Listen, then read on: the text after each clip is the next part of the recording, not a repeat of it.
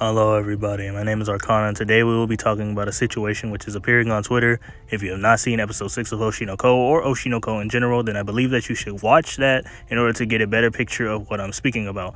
A bit of a spoiler right now, but I'm also going to be talking about the Heartache Kimura story, so if you've not seen anything about that either, then I believe you should watch a video on that in order to understand what is going on. Episode 6 of Oshi No Ko follows Akane Kurokawa, in which she's on a reality TV show and she is trying to be seen more. The agency and her manager both realize that she has not had more than 10 minutes of screen time in the entire season, and that is not really boding well for her because other idols want that position.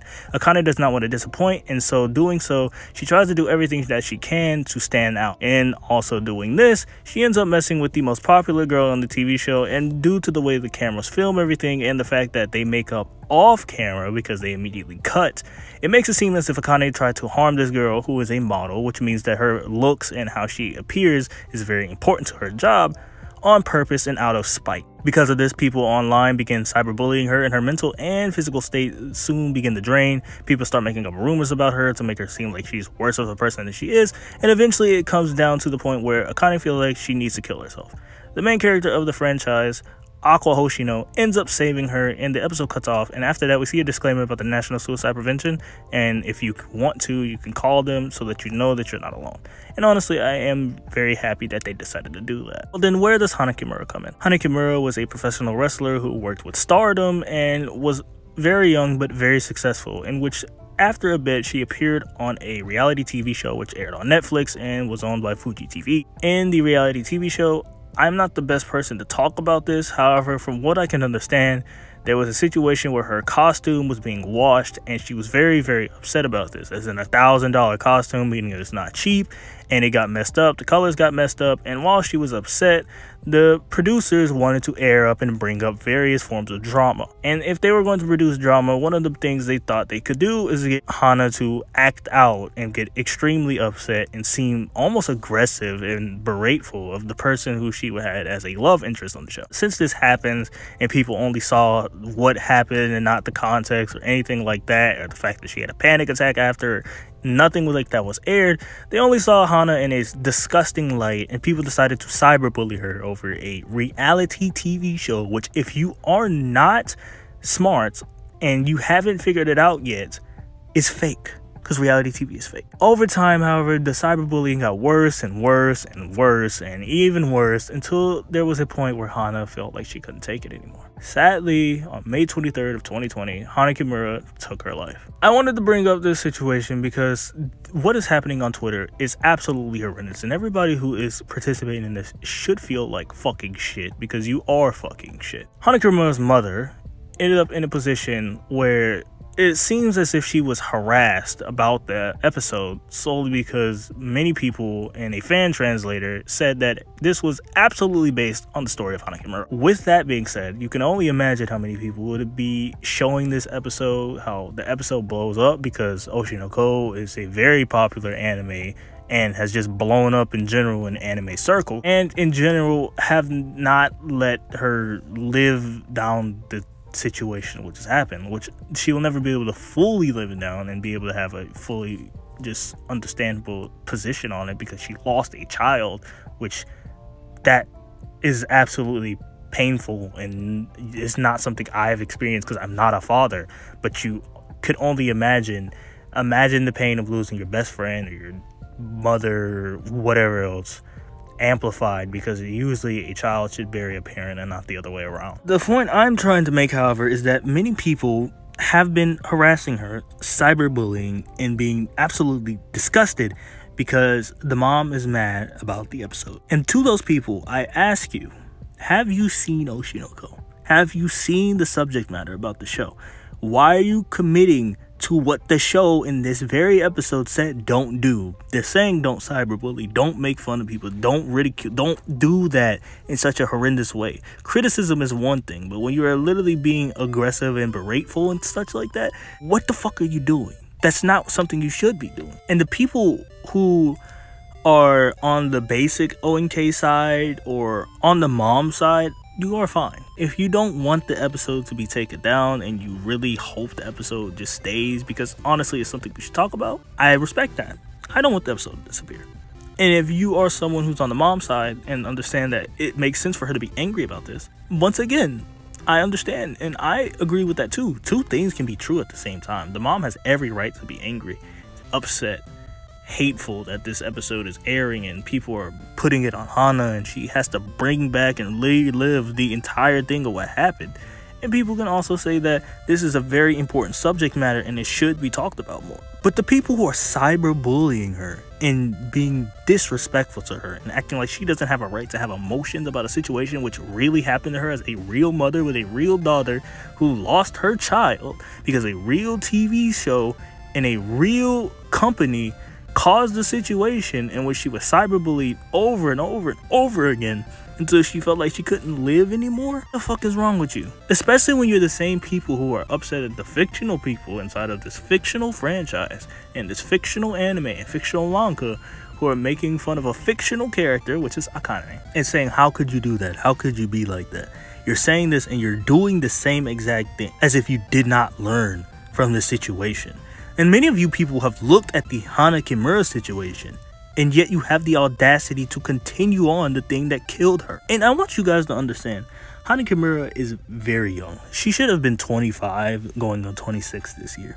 She was 22 at the time she passed away, and she had many, and I mean many, accolades to her name. She worked in Stardom, and if you guys don't realize something, I just want you to know that there are plenty, and I mean plenty of wrestlers, who even if she lived to 25, are either her age or would be older than she is at the current moment. Riho would have been the same age, she's 25.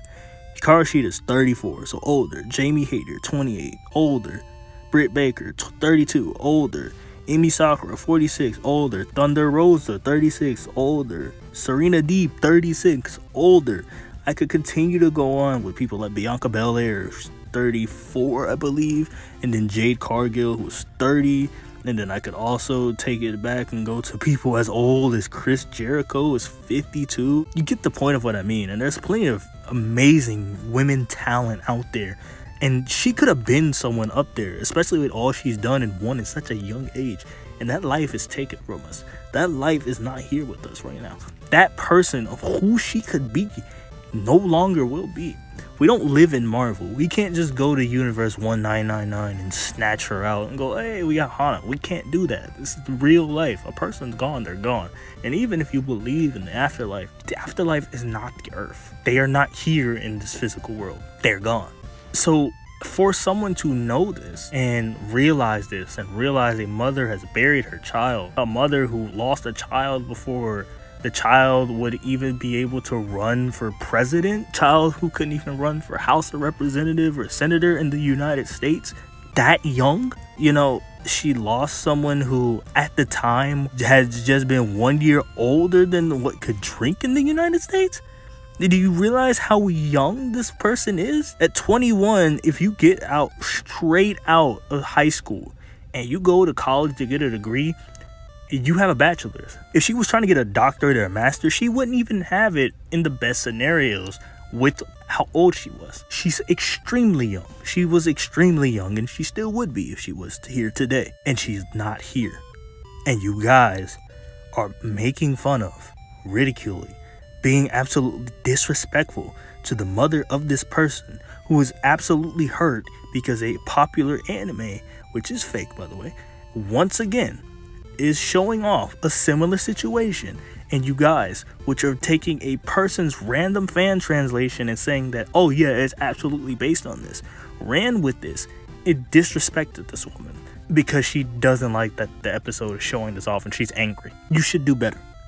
You should not be making fun of her. You should not be ridiculing her. She has every right to get angry. You have every right to get angry at a piece of media. That's the point of media, for you to feel, understand, talk, and explain, and understand certain situations and such like that. A lot of media wants to tell a message of some fucking kind, even if it is escapism. Whether the escapism could be, you are strong enough to do this, or you can do this if you try hard enough. Every media bit in escapism has that thing. It's supposed to make you feel or make you think, or both. The funny little comedy anime or manga or TV show or movie makes you feel as well. You're supposed to laugh at it. Sometimes it's so bad that you hate it, but you're supposed to feel. She has every right to feel a way about this episode. And you don't have any right to tell her she doesn't. You have a right to feel about this episode. You might love it. You might hate it. You have a right to feel that way. So why does she not have that right to feel that way? Especially when the situation of what happened to Akane is so close to what happened and felt like it happened to Hana. Disgusting.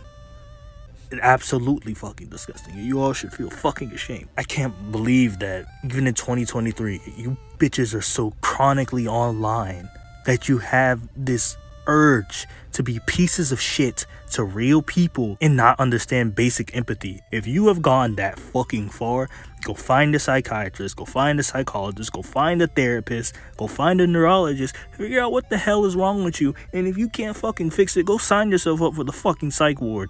Because you don't need to be here if you have that little empathy inside of you. Humanity has only existed because of empathy. Whether you want to do it from religion or you want to do the evolution route of fucking empathy and say we evolved our empathy so that we could live. Humans are supposed to have some monicum of empathy. And if you don't fucking have that, then you are detriment. And I'm not cyberbullying when I say this. I'm not being a ridicule or a hypocrite when I'm saying this. Directly telling you, do fucking better. Just do fucking better. Fucking disgusting. That's what this shit is. Fucking disgusting. I can't believe you fuckers. With that being said, I will try and link a video about the Kyoko Kimura situation in the description.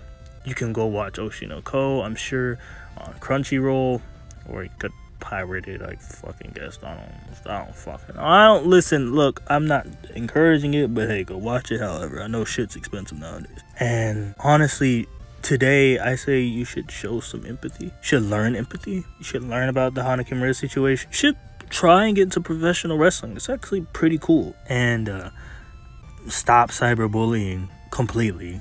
Please get a therapist if you have the opportunity to. Find out what it is that you can do to help against the cyberbullying epidemic. Learn more about empathy. Learn more about cyberbullying in general and bullying in general.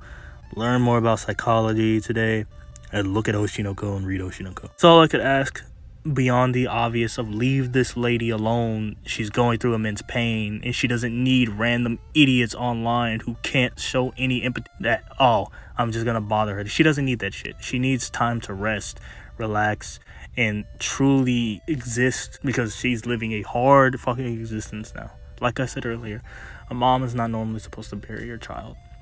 A child is normally supposed to bury her mother. I don't even know how to end this video. What I'm gonna do is, because I know this is a heavy topic, I'm gonna also upload another video. I'm just gonna call it a day. So